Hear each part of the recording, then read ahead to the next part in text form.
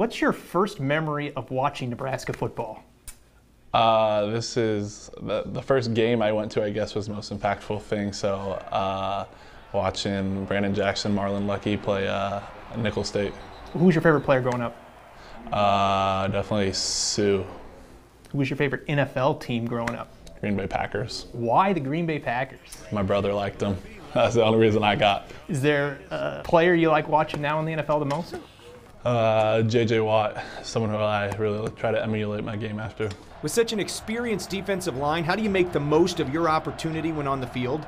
I think it's a matter of not really relying on the other guys, because you know other guys are going to make plays, but competing to make plays with them, I think, is how we're going to get better as a D-line. So just who can do their job the best, and then help each other make plays.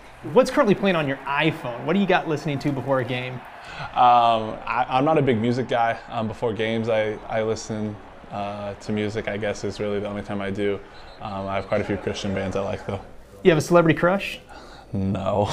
You have a dream vacation spot? Yeah, I'd have to say Greece, probably, or Ireland, maybe. All right, Greece is the word.